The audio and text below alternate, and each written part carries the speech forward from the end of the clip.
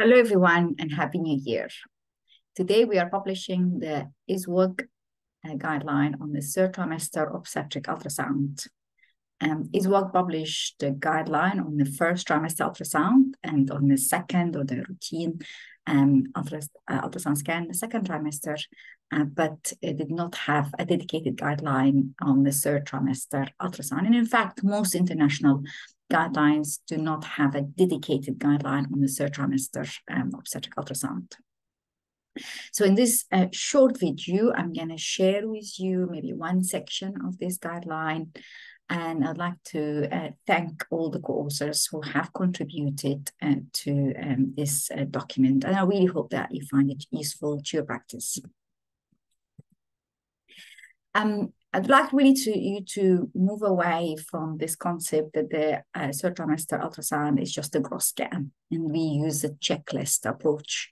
And this is a checklist that we included in the guidelines, from the viability to looking at the placenta, the fetal presentation, the biometry assessing the gross, the amniotic fluid volume, Dopplers, depending on the indication, and the fetal anatomy. And I'm going to really focus on this section on the fetal anatomy.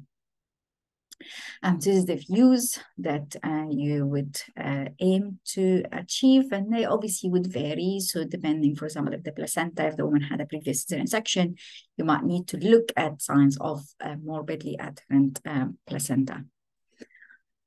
If we are going to plan a routine third trimester obstetric ultrasound, what gestation age window should we plan it for? And that would depend very much on the purpose of the ultrasound scan. Is it mainly to really look for gross abnormalities like small babies or large babies? Or is it actually because we're looking for improving the detection or looking for abnormalities in the third trimester? Because it's a trade-off. The trade-off between the optimal visibility of the fetal anatomy, which tend to decline, be more difficult the later in the gestation, and the optimal accuracy of the fetal gross assessment, which we know that the later the ultrasound scan in the third trimester, the more accurate it will be for detecting small baby or large baby. And I'm going to show you the evidence in a second.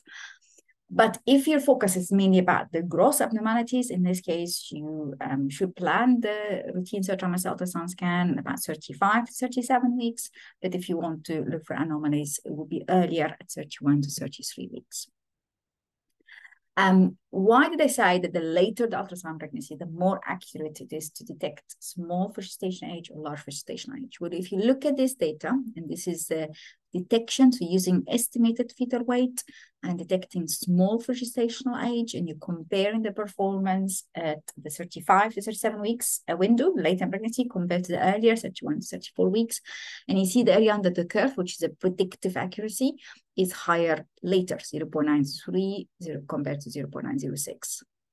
So that's for small for gestational age. And you see similar performance for the large for gestational age. Again, if you use the estimated fetal weight, the later, the 35, 37 weeks, the area under the curve, the predictive accuracy is better or higher compared to earlier in gestation. And therefore, in the guideline and document, we recommended or included that the timing of the third trimester ultrasound scan, it depends really. If you're looking at the gestation age window between 32 and 36 weeks, it depends on the individual maternal fetal characteristics. It depends on the risk profile. It depends also on the objective and, of course, the resources. How to determine gestation age using ultrasound scan in the third trimester? Well, we know that the most accurate dating method for dating the pregnancy is a crown lump lens in the first trimester, and that gives you with a range of about 5 days. And certainly, if the pregnancy is being dated in the first trimester, you should not redate the pregnancy. But if the woman presents for the first time in the third trimester, in this case, you could calculate or determine the gestational age using the head circumference plus female lens, or the head circumference alone if the female lens is not available. And certainly at the later in pregnancy, when the head is quite low in the pelvis, it's actually sometimes really difficult to get an accurate measurement of the head circumference or the vibrator diameter. But even if you do that, even if we're using the head circumference, it's still there's a variation about 15 days around the mean at about 32 weeks. And therefore, certainly in my own practice at St. George's, where I work, we tend to bring this patient back in about a couple of weeks because we want to make sure that we don't miss a baby that's cross-restricted.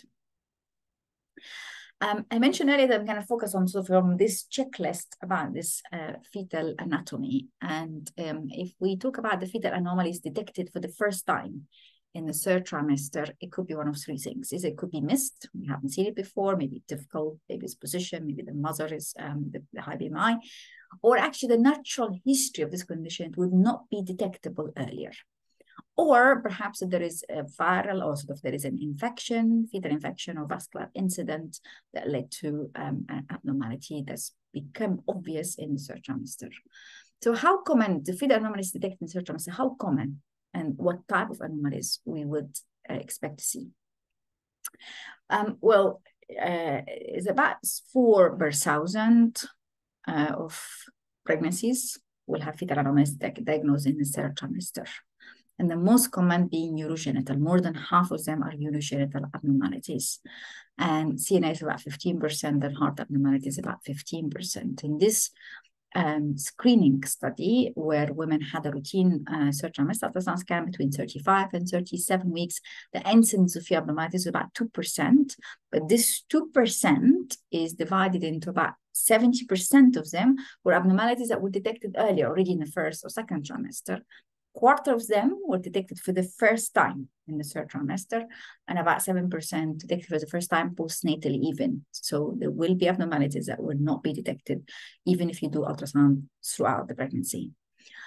I mean, you could argue what's the benefit of diagnosing fetal abnormalities in that late gestation? Well, there are multiple benefits, and that potentially lead to improving postnatal outcomes from selection of the timing and place of delivery. There will be some abnormalities that need to be delivered in a surgical center or a center with tertiary level facilities, because the baby needs an immediate intervention or postnatal investigation, or even sometimes we have fetal intervention that could actually improve the outcome, like maybe the vein of Galen, or for example, putting a shunt.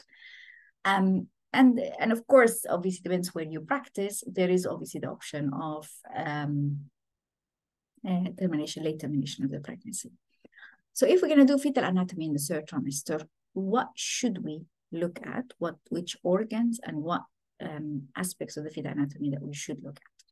Well, if you go systematically, so from the head, you obviously see the size and the shape, because microcephaly diagnosed when the head circumference is below 3 standard deviation from the mean, and also looking at the shape of the head, because you could craniosynostosis, for example, which is often diagnosed in the third trimester. Brain, you look at the symmetry of the hemispheres, the ventricles because of ventriculomegaly, but also looking at the texture of the cortex and the parenchyma, because you should not be expecting to see intracranial anechoic or hypoechoic areas at this stage. So looking, for example, of the smooth brain, lissencephaly, or the polymicrogyria or the agaria or destructive lesions, for example. The heart is the same as what you would expect in the second trimester: the situs, the size, the symmetry, four-chamber view, the outflow tract, the 3-vessel trachea view. The normal cardiothoracic circumference at this gestation will be about 0.45, should not really exceed half of the size of the chest. It's common finding to have mild asymmetry of the ventricles, with the right ventricle slightly larger than the left ventricle, or the pulmonary artery slightly larger than the aorta. But again, it should, if it's significant difference, that would require fetal echo. The chest, you should look at the diaphragms, because about 20% of the congenital diaphragmatic hernia detected only in the third trimester, and also looking at the lung texture in the transverse view. The abdomen, you might find the abdominal cyst, you might find the ascites, you might look at the calcification or bowel dilatation, which is not commonly seen in the third trimester, and not all of it is pathologic, but most pathology is associated with small bowel dilatation more than 14 millimeter, and in many cases will be associated with polyhydramnias. Finally, the urinary systems, we need to demonstrate the normal appearance of the 2 kidneys and the bladder, because about more than half the cases of hydronephrosis detected in the third trimester. How do you diagnose hydronephrosis in the third trimester? The cutoff for the anteroposterior diameter of the renal pelvis, it should be 7 millimeter in the third trimester. And when you have severe hydronephrosis, defined as an anteroposterior diameter of more than 15 millimeter, that's usually predictive of the need for postnatal surgery. And of course, once you have hydronephrosis, you look at the other parts of the urinary systems, including the ureters, the bladder, and you look at the bladder, you look at the size, you look at the thickness of the wall and the emptying.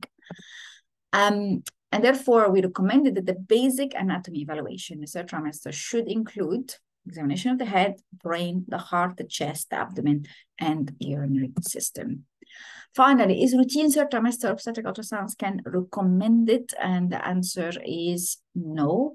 And certainly there is, the evidence is controversial, but at the moment there's no convincing evidence that routine universal third trimester ultrasound examination in a low-risk population improves either perinatal or maternal outcome. So this guideline is not about recommending routine universal third trimester ultrasound scan or not, but if you would perform an ultrasound scan in the third trimester, what would be the checklist?